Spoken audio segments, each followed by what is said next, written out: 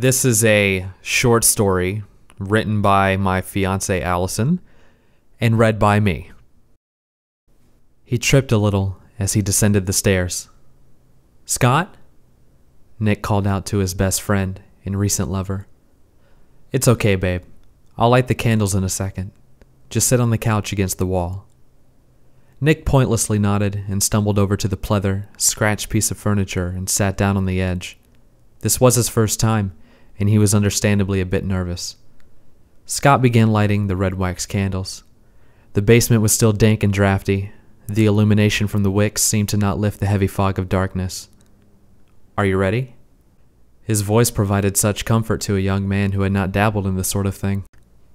"Yes," he answered back with more confidence, now kneeling next to Scott on the floorboards. The flame reflecting in his partner's eyes was almost too intense for Nick to handle. The passion. Nick finally lowered his eyes onto what would bring tonight's festivities. The white chalk on the floor was sketched in a way to represent a pentagram, but the blood from the sacrifice had long since set into the wood and skewed the once perfectly straight lines of their summoning element. The head of the beast was lined up proportionately with the star's edges. Nick wondered fleetingly what happened to the body of the animal, but decided not to question it. Scott took a deep breath, but did not turn his head to fully address his companion. "It's time." Nick began to nod, but quickly realized Scott would not tear his eyes away from their sacrifice. As Scott began to chant in a language unknown to man, dust stirred in the wind that seemed to appear from no source. An uneasy feeling set in Nick's stomach, but he would never let it show. The flames flickered, casting an eerie glow on the objects in the room. Shadows stretched across their faces. Were the candles going to blow out in all of this wind? Nick spared a quick glance at Scott.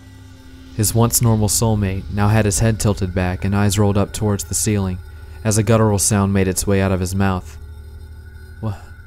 "What's happening?" asked a very frightened Nick. Drenched in sweat and shaking slightly, he determined Scott was being possessed by some spirit or supernatural being. "I am an egg." Scott began to whisper in a two-tone voice, increasing with volume each time the words flew out of his mouth. "What?" Nick was perplexed. "I am an egg." Scott shouted. Slinking back, Nick could only quip out a measly, "I don't understand." "I am an egg, aka Nip-Nops, aka Infinite Sad, aka Dan." The end. Well, I hope you guys enjoyed this quote-unquote story. I'll see you later.